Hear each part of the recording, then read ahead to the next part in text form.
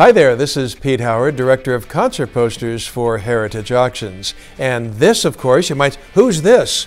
Who is this? Yes, this is The Who during the year of Tommy in 1969, their landmark album that, remember, I think it was Time magazine called it rock's first masterpiece.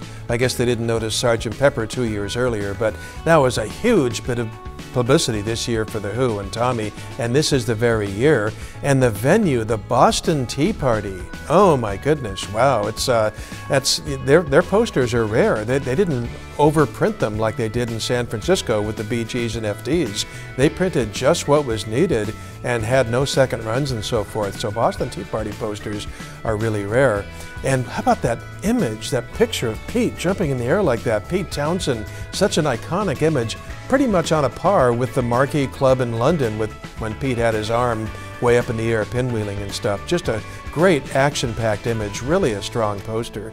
And the date of the shows were November 11th and 12th of 1969, and the Tommy album had been out for half a year already, but it was still in Billboard's top 50 albums. It was an evergreen.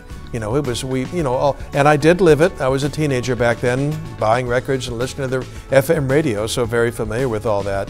And then the grade of near mint, 9.4, that is just wonderful.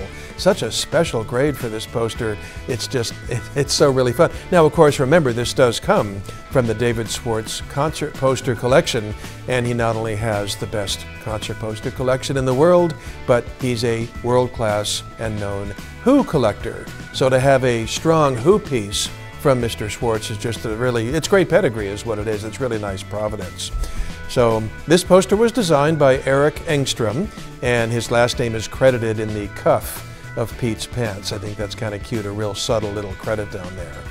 So, well, The Art of Rock, that book that we all rely on, the Bible of the hobby, definitely pictured this poster, helping to make it a famous poster and a famous image. But the thing is, unlike the San Francisco posters, you never get a shot to buy it.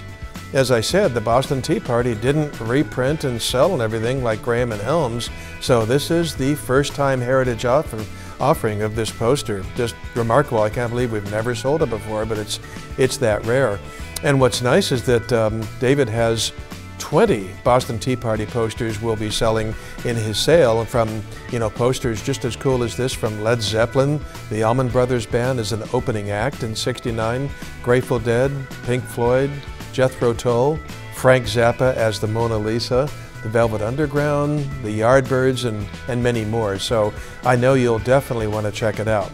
Now, the big spring sale, David's collection, the David Schwartz Concert Poster Collection, is on the Thursday, May 11, and takes place during the day. So be sure to go check out what we have from David's great collection, including the Boston Tea Parties and this Who baby. And all you have to do is go to our website to check it out, and that would be ha.com/7306. See you there.